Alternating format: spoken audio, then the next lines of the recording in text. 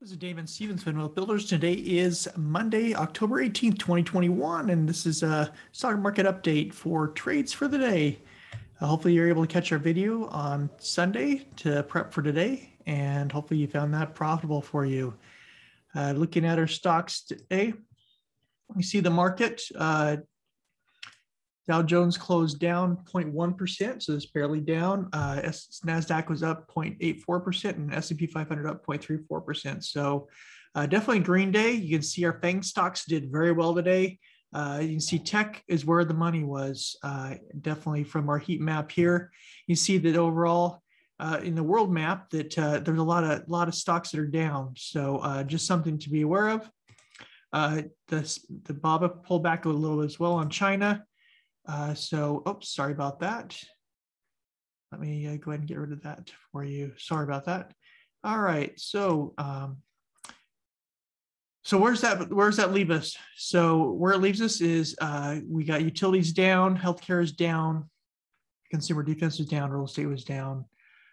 Banks, though, I mean, we were looking for banks to give us a run here. It's overall pretty well flat. Looking for some direction here. So as we're looking at where the market's going this week, we have earnings coming out. Banks were big today. Tomorrow we have some others that we'll be talking about here in near future. But looking at the heat map or the map here where we have our scanners, IO and Valen, VALN, were our tops. I did not trade these today. I had so many on my list today. When you have so many on your list, you can only watch so many stocks. But if you did catch this one, then great. It did pop up on the scanner. Gave you a couple entries in. Gapped up from 130, hit a high of 214, back down to the 10, back up to over 2, and then back down to the 20. And you see it bumped on that 20 several times here, and then ran back up to 2021. So you had a few chances here, but it really is small. So I really didn't trade this today. Same with HX. HX I did not get, but it was I should have caught this today. It was on my Fridays list, and you see here that it gave us another ramp up today from 550 to 708. So going to be watching this again for tomorrow to see if we get another pop up here. It is following our trend line, so that is good. Earnings, you can see here from our earnings map here on Monday. Close the day, lots of maps. Nothing impressive here. I just wanted to get a general sense of, was finance strong or not strong? And how does that affect the rest of the market and the rest of the earnings? So you see here, the real big ones I'm really looking for, especially after close tomorrow's Netflix. On Wednesday, we have Tesla, IBM, and Sands. Thursday, we have a mix of retail, travel, and food, and tech. So just gonna look on Thursdays, really get my big day, and then Friday. So just keep an eye on those when they come up here. You can see really good day for the tech sectors. I said all these stocks we track daily. I might have them on my charts on a daily basis for trading. But you can see here that Netflix did well. Tesla gapped up here and did well. We talked about it, hitting these $20 blocks, 840, which it did on Friday to 860, and it actually blew through my 860, almost went right up to 880. So it blew right through that as far as what my estimate was, which is great. I mean, that's fine, but this is heavily elevated. So it makes me wonder on a turnaround Tuesday, is this going to pull back a little bit because we do have a gap now to fill. Does it fill a gap or does it keep going? Because earnings just comes out another day. So if we run up here to 900, I'd expect some type of pullback because it looks like a pre-running to the earnings. I'd expect it, but it could blow through to new highs. People are talking about $1,100 on Tesla, and I think with all the solar and all the other things that Tesla's doing, I mean, it's a possibility. But they've had some supply issues as well, so really mixed on this where it's going to go. So definitely watching it close on earnings. If you look at Adobe gave us a nice run. So a nice run up here today. So looking for a continuation here as well. Adobe's looking strong here and bullish. Apple, pull back up here. We talked about trying to get back over 450, 150. It's definitely headed that way. It's got to 140, almost 147. So we'll see if it continues up and gets over that 150. If it does, we'll continue to run back up, and we've got a large run here ahead of us if we can get up back above there. Amazon second day run. We talked about this gap that we had. It filled half the gap today.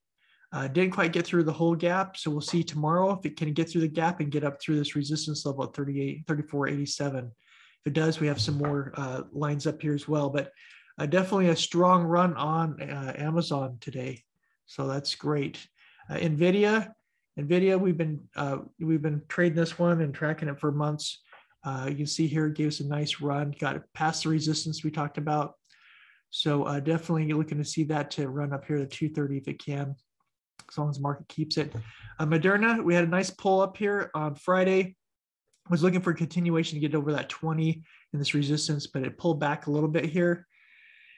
But then did close above the 10. So looking for continuation play to the north tomorrow, as long as the market doesn't have a turnaround Tuesday to where the market pulls back a little bit after a strong run.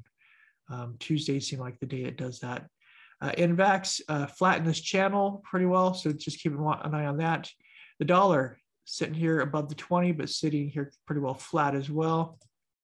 The VIX is sitting here right on our support line here, so you can see that it had support several times prior, and it stays down there. So as long as it stays down there, the market can continue to rally.